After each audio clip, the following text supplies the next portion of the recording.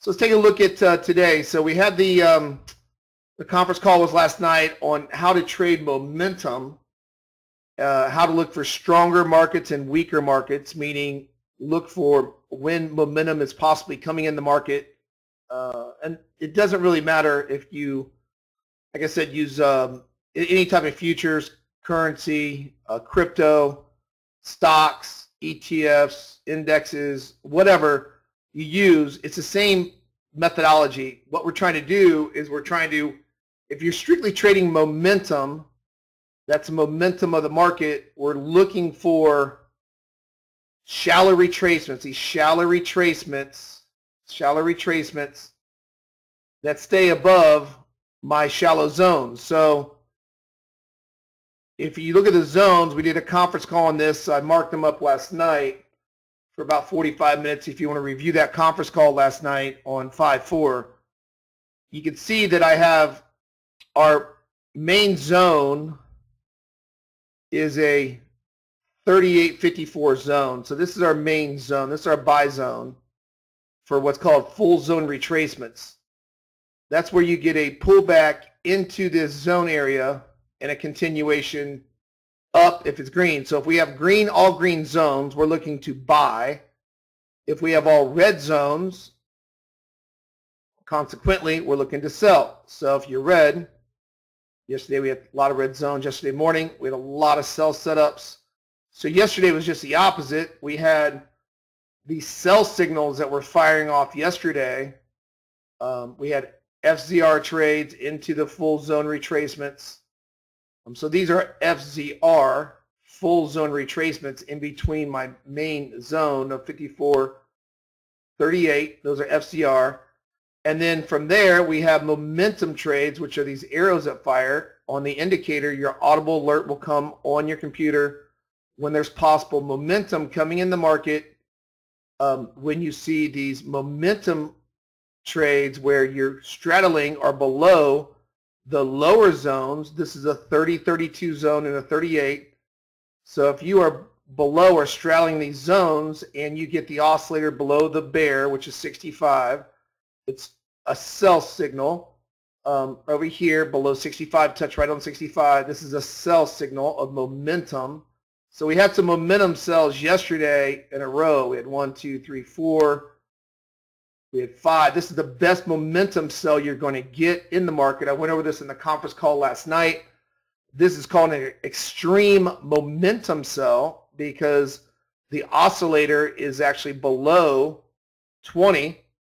And you can see when the oscillator gets below 20, you get these extreme sell-offs. There's, 4 of them yesterday, and I went over this last night in detail, so we don't need to recap it that much. But you can see that these are major sell signals in the market where the market is creating momentum because we are below the shallow retracement. So if you're going to look for major possible sell-offs, you want to stay below this shallow retracement here. All right, you want to stay below for major sell-offs or at least straddle it, and then you can see that you get some momentum sell-offs when the oscillator agrees. If you get outside of the 54 retracement out here, you're going to possibly get a trend change. It's where it becomes quite dangerous for momentum. In fact, you get above 38, momentum dissipates, and you're looking for a V-top or V-bottom, depending if it's green or red, and then you're looking for that. So if you go into today's action, we are in an upside. We have no momentum here. Look at the oscillator. It's oscillating between 20 and 80, 20 and 80, right? This is how normal traders use the oscillator. They use an oscillator by buying and selling overbought or oversold markets. They'll sell this high, then they'll buy this low, then they'll sell this high, and they'll buy this low. That's what normal traders, if you look at all the books that are written about oscillators, whether it be an RSI, a stochastic, MAC, or what have you, I mean, a lot of them are just sell the overbought or sold. The problem with doing that methodology that I found over the years and years is that, you know, a market can stay oversold for a long, long time, and a market can stay overbought for a long, long, long time. So what you end up doing is you end up counter trend trading the market. And if you get into that, a lot of the indicators and oscillators out there are geared towards counter-trend trading. And counter-trend trading, it just doesn't work. And I've never met a trader that's been successful over the years, and including myself and all the traders that I've ran into. In fact, I was a guest speaker at the Las Vegas trade show back around, what was it, 2017 or so, or I believe it's 16, 17. And there's over 6,000 traders there around the world. And when I was a guest speaker up there, I even asked them a couple things about, about counter-trend trading in general. And I don't even recall many hands even raising their hands that they made money on counter-trend trading. So it just goes to show you that counter-trend trading just doesn't work on a consistent basis. So the methodology has to be, according to this algorithm, is we buy high, sell higher. We short low, buy lower. And that sounds different than what anybody goes over all the time in books and rooms and stuff like that. But that's how the market works, because what you're going to do is they're going to tend to try to mark the market up or try to mark the market down. So our job as traders then is we need momentum to survive if we're going to trade the market. Getting into chop is not very conducive to winning trading plans. So we have to put ourselves in a position to win. So how can we do that? These zones allow you to not only find where the market can possibly V-bottom or V-top, called the FZR, full zone retracements, but they also can let you know where there's momentum. So very simply, I have a 54 here, a 38, and then a 30 and a 32. So if you look at the momentum in the market's really strong today. So if you noticed, we've stayed above since yesterday, since midnight. We've been above 38 on my zone. It's been above there all night. So there's no reason to short the market at all. None. We're looking to buy retracements, buy high, sell higher. We don't short low and buy lower. That was yesterday. This is where you don't take any longs yesterday morning. This is where you only short retracements. You short FCRs and you short momentum. So if you can get that right there alone, my zones get your mind right away. So that there alone will get your mind right and get you in the right direction of what we need to be doing. So then we can check it down and say, hey, okay, well, either I can take these zone retracements, these zones, or I can look strictly for momentum and look for the oscillator to show me strength or weakness with my zone levels. And then you got yourself a nice little combination of parameters. When they meet, you can see that the market tends to move in the direction we want to move. So if I look at this last setup right now, this is an extreme momentum trade, because here's my bull. My standard bull is above 40. Now you can adjust this. I show traders how to do it on the algorithm in our conference calls on the automation side of it. I showed you how to adjust that to above 90 for buys, below 10 for sells are typically the best, because that's extreme sell-offs or extreme where they like to mark the market up. But if you look, there's my bear. My bear line standard 65. My bull is 45. So if I go over here and anything above 45, you're looking at 40, you're looking for a continuation. Anything below 65, you're looking for a sell-off. Well, this oscillator, when this arrow fired, when the audible alert went off on your computers, whoever has the system, it told you that is a momentum buy. This is the best buy you're going to get as far as extreme momentum when you have what's called an extreme Momo. So that is a very bullish buy signal. Right now we have another one. Look how it came down, a bullish buy signal based upon it is above 40. So, you can do that. I mean, I know we got news coming out. It just came out at 8:30, but you can do these bull and bear signals according to the oscillator, and then also your bull and bear. So when news comes out, now news just posted at 8:30 here this morning, so we'll look for the gaps. So we'll take a look at these gaps this morning. We have a big gap So if we break 4102 and a quarter, now this is where order blocks come in and supply demand.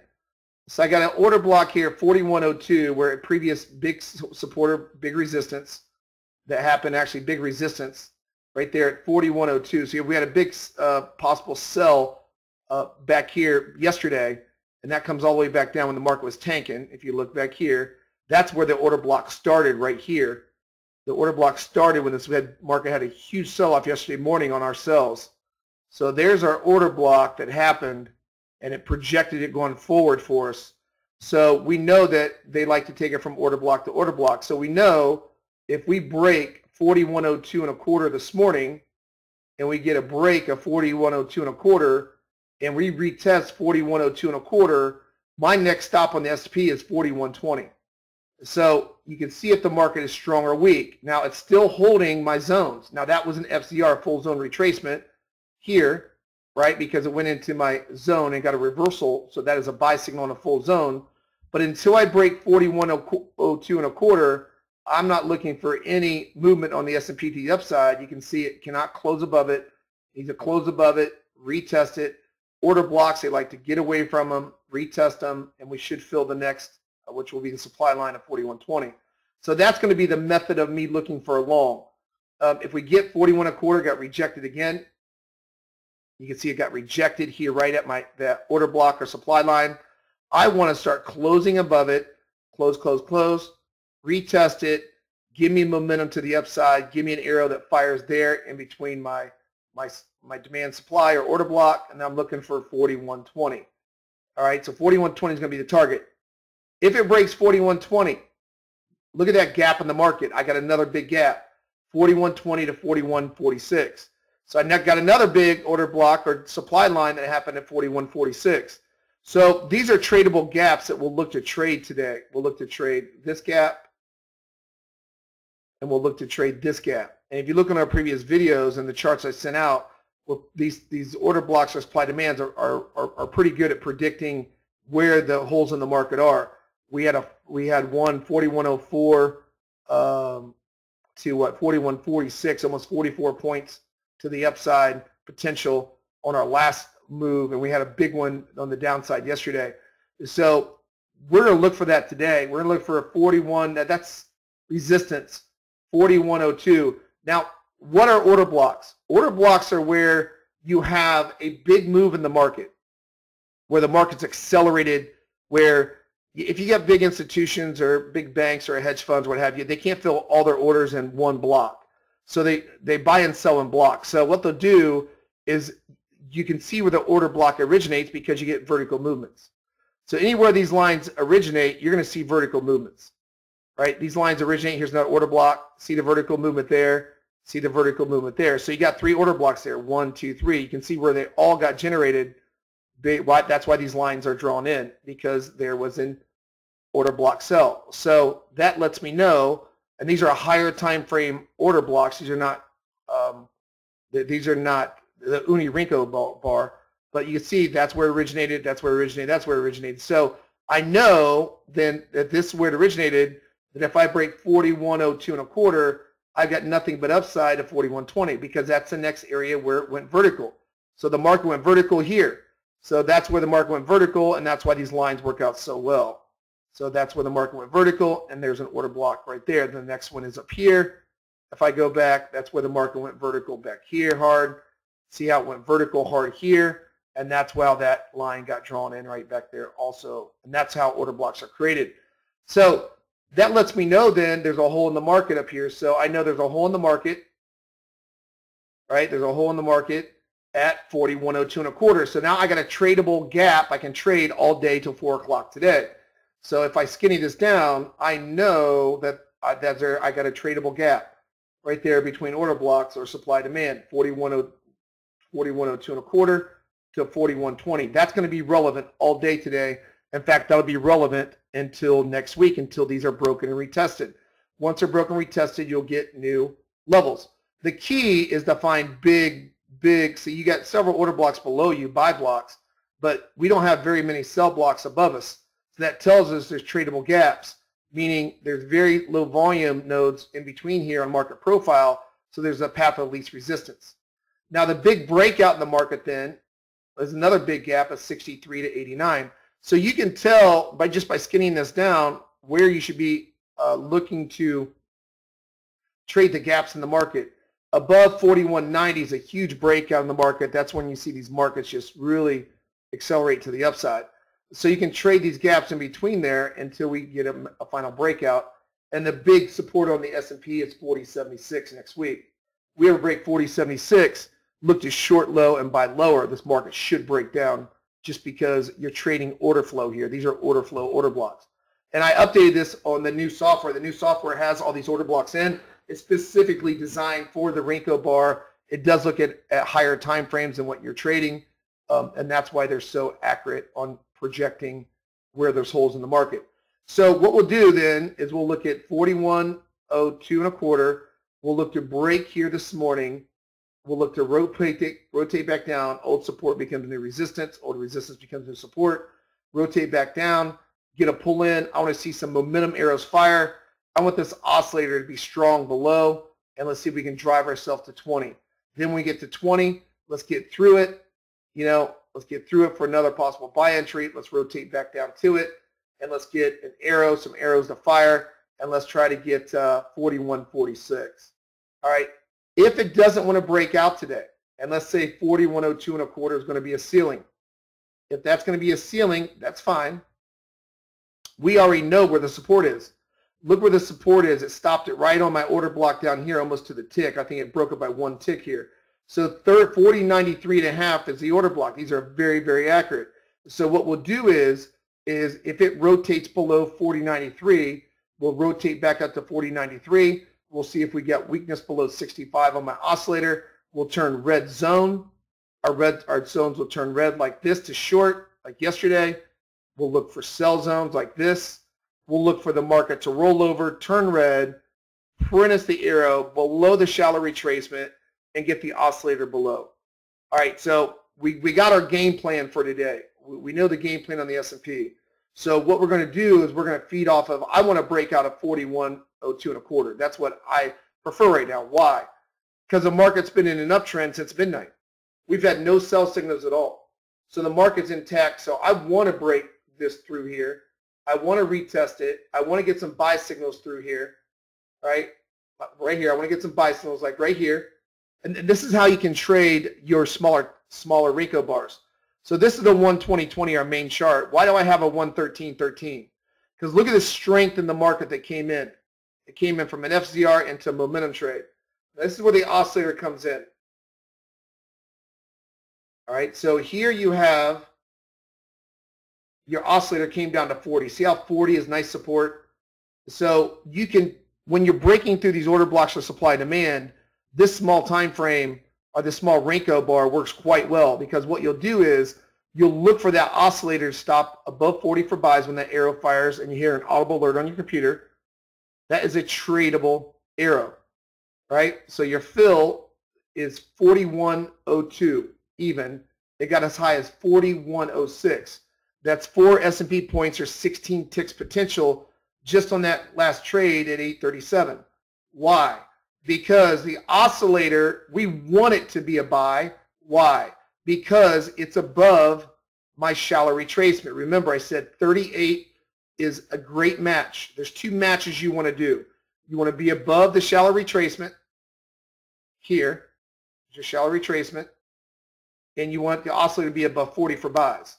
So the neat thing about that, how it lined up, it was breaking through my order block at the same time. So that's when you want to trade this smaller Renko bar. Now you can do for FZRs like this, but I really don't like trading FZRs off the smaller one. I only like trading off the 120.20 FZRs because it can pull you in and just take out that low real quick.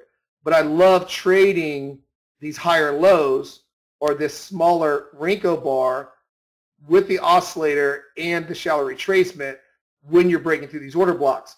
So when you've got an order block like this or supply line and you are breaking through it on a retracement, right, and you get that retracement to that zone, which we did, it happened right there at 837. So 837, you can tell 837 right here is where you're breaking through it. So 837, you're breaking through that order block right there on the larger Renko, and you get that nice pullback on the smaller one, and it held my shallow retracement, and it was above 40. So you use this smaller Renko bar in with these order blocks too. These order blocks can be real nice. So if you want to even buy this bottom, now you can do it. If you want to buy the bottom of 54 at 831 and have a small stop, then you want these red on this smaller Renko, you'll have these red reversal bars. This is where wrongly positioned traders are caught. So this is a nice little buy signal on an FCR trade if you want to fill in a smaller Renko. But notice the momentum coming in the market right now. Notice the momentum coming in the market. And I talked about this last night in the conference call. When this matches up, when shallow zones match up with the oscillator, good things happen in the market. Look at how it stopped right on my 40. And just like yesterday, the largest trade of yesterday happened also the same exact way, only it was below 65. So you just let it match up, let it do its thing. If you look here on one of the largest trades we had yesterday, it matched up.